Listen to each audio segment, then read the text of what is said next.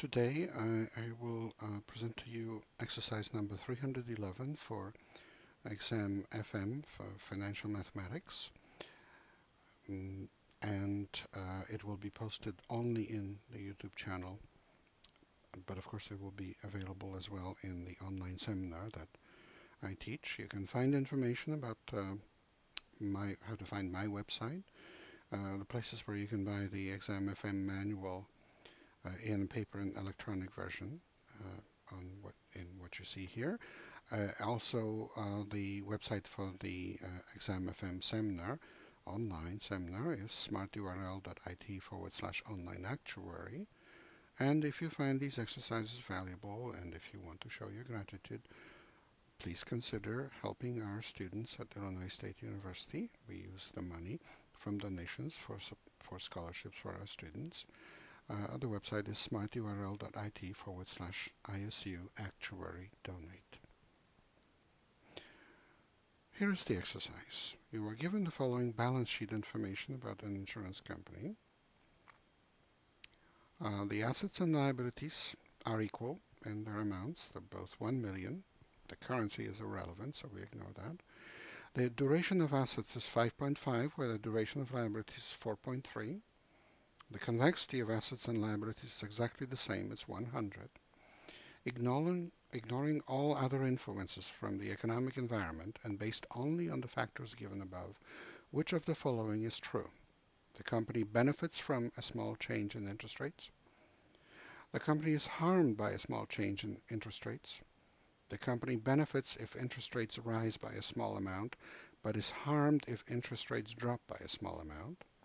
The company benefits if interest rates drop by a small amount, but is harmed if interest rates rise by a small amount. The company is not affected by changes in interest rates. So we have those 5 answers, and we're trying to understand which of them to pick. Let us start by noting that the initial surplus of this company is 0.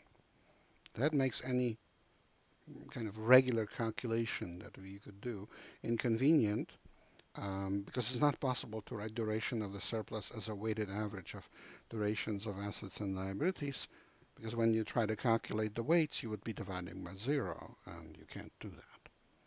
But what we can do is we can compare the impact of the change in interest rates. Let's just write interest rate.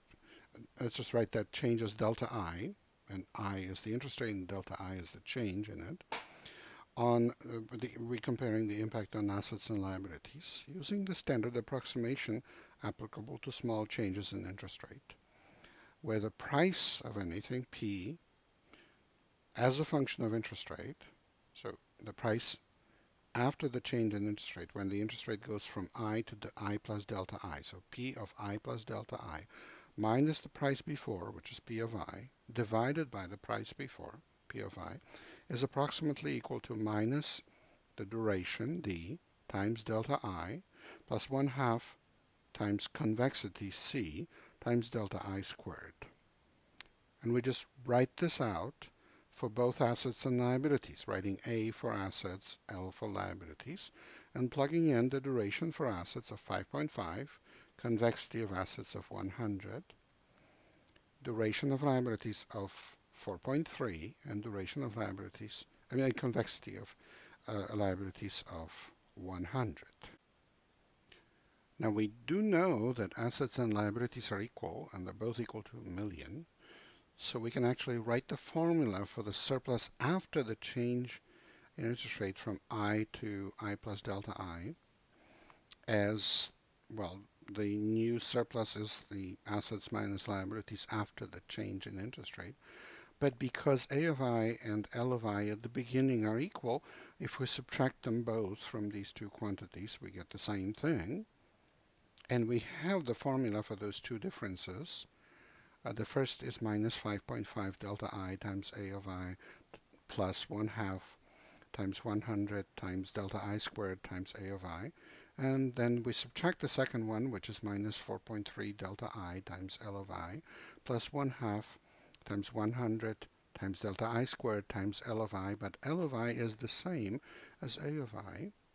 So if you look at this, the The second part of each formula is the same, and we subtract them, so this cancels out. And the only thing left is the duration part, where we have minus 5.5 delta I times A of I plus 4.3 delta I times L of I, but both A of I and L of I are a million, so this ends up being minus 5.5 delta I plus 4.3 delta I times a million.